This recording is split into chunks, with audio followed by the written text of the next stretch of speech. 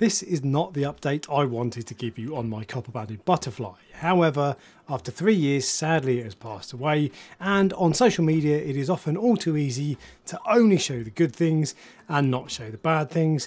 But I think that with a fish like a copper-banded butterfly, there is real value in sharing the bad news as well as the good. So today I'm going to tell you what happened to him, what I did wrong, and why, what you can take away from this.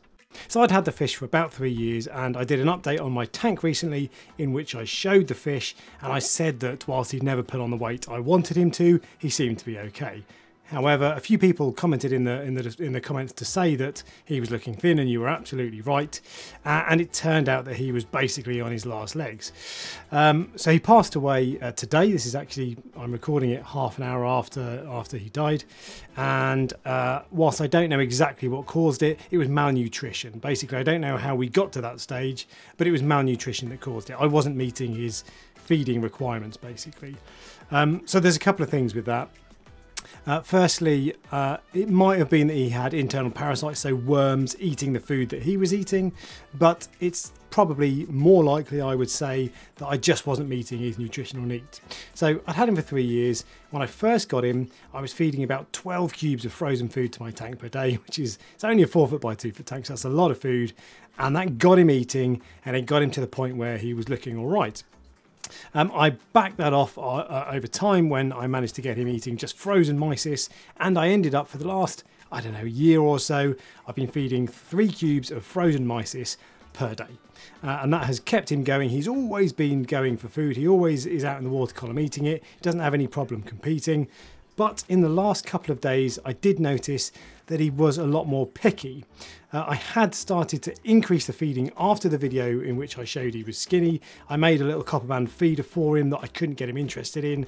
And I tried to feed more food to the tank in the hope that I might be able to put some weight back on, but I hadn't realised quite how far down the line he was, and really that was closing the gate after the horse was bolted.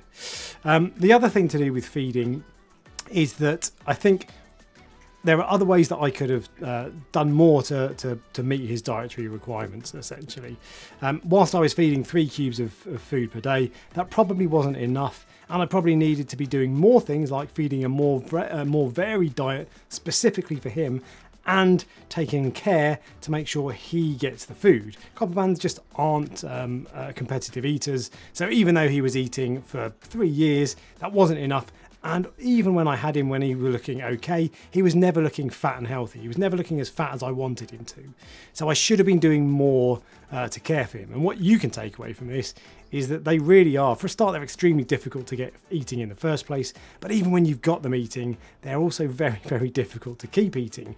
And more to the point, you have to take specific steps to make sure they are getting enough food. So I think I should have spent more time trying to get him to eat from the copper band feeder that I made.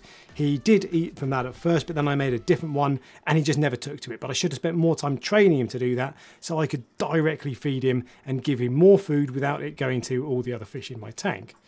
I also noticed towards the end, what I used to do was I used to take away my algae magnet, and it's not a floating algae magnet, it's a Tunzi magnet. And when I did that, it would just drop on the side and there would always be amphipods and copepods. The second I did that, he'd come over and hoover up the natural microfauna in the tank, give himself a nice little meal. But what I noticed over the last few months or so was that every time I took the Tunzi magnet away, there was less and less. There were fewer and fewer copepods and amphipods in the algae magnet. And I found, probably as often as not, when I took the algae magnet away, that there was nothing there. So it might be that over time he just decimated the natural population. It might be actually I had other fish that ate amphipods and copepods as well. So maybe I had too many fish in there that compete with him. But basically, the overall message that I want to tell you about is that they are very, very difficult to feed. Everybody says this, don't they? But you really shouldn't underestimate them. And if you do get one, you need to make specific arrangements specifically to feed that one fish. Not just feed your entire tank, but to feed that one fish. Will I get another one? I don't know. Look, never say never. At the moment, I feel quite raw because it's upsetting losing a fish that you cared for, especially one that you know is difficult to keep and you know you shouldn't get, but you go ahead anyway. So at the moment, if I had to answer that question, I'd say no. and also because I actually ended up feeding more to my tank than I wanted to just because of that fish, and that's potentially to the detriment of my corals and part of the reason my nutrients are too high. So I don't think I will do. However, if I ever were to get another one, I would make sure I was feeding him specifically, not just broadcast feeding the tank like I do with all my other fish, but making specific provisions for him so he can get the most food and the best food that he needs, a broad variety, worms, clams, mussels, all these sorts of things, the food they need specifically for him. And if I'm going to do it again, I'm going to take all of those steps to make sure I'm meeting his care needs. And if you're not prepared to do that, it's not fair on the fish. And I wasn't prepared to do that. And I've learned that lesson, that it's not fair to do it because they're not just going to get by on their own. And this is a story that I've seen time and time again. They do okay for a period of time. 3 years isn't bad going. I'll double check that and I'll tell you if I got that wrong. But 3 years isn't bad going. But nonetheless, it should live a lot longer. I think their life expectancy in the wild is about 12 years. So it should live a lot longer. That's not a good life for the copper-banded butterfly.